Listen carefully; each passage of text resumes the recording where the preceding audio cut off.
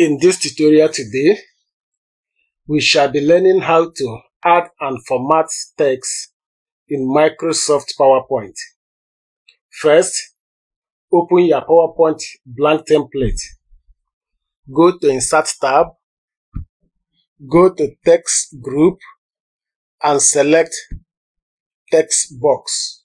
Click on the blank template and drag to the left or to the right, depending how you want your text box to be.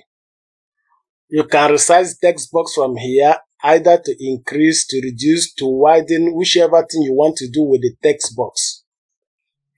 You can as well move the text box from one position to another. Click the text box and start typing whatever you desire to type. In this tutorial, I will type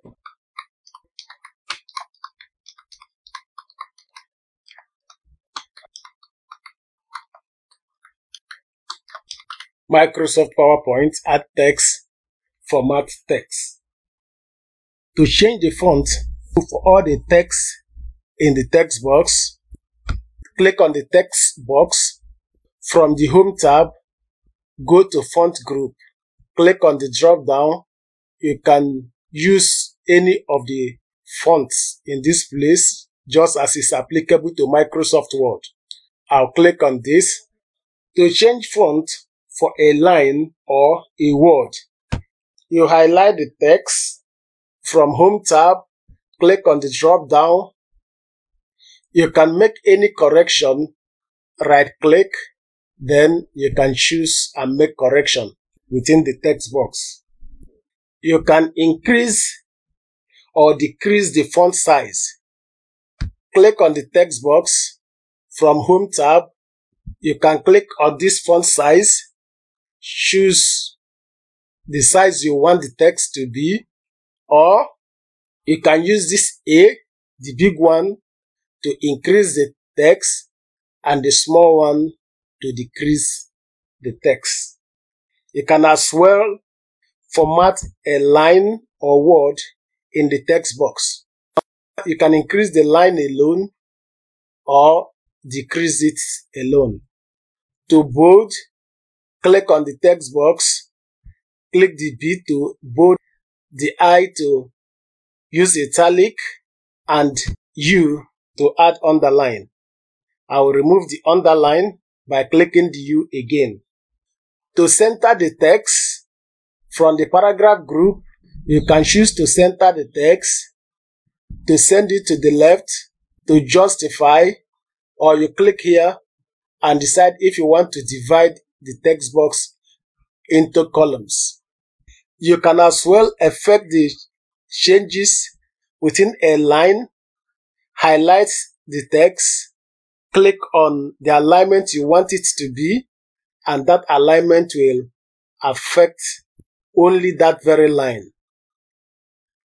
To change the text color, click on the text box, go to Font Color, click on the drop down. You can decide to change it to any color of your desire. And if the color you are looking for is not here, you click on More Colors. You can use Standard, as you can see it here, or you may decide to customize your color. I will use blue for this tutorial. You can as well apply colors to a word or line. Let me center this as well. You can adjust the text box, put your cursor here. You can rotate the box by putting your cursor here. You click, hold down and rotate it as you desire. You can insert as many text boxes as you like. Click the Insert tab, go to Text Box. You can copy from one text box to another. To increase the line spacing, click on the text box, click on the drop down, then you can increase or decrease the line spacing as you desire. To duplicate a box, click on the text box. With Ctrl+C you copy and Ctrl+V you paste. You can duplicate it as many as you desire, or you can right click, click, copy, and then paste. You move it to wherever you want it to be. To add bullet and numbering, click on the text box, select what you want, whether to add bullets, let me extend this, or to add numbers, or to use the boxes or arrows, whatever you desire. You can effect all that within the text box. You can write on top of pictures.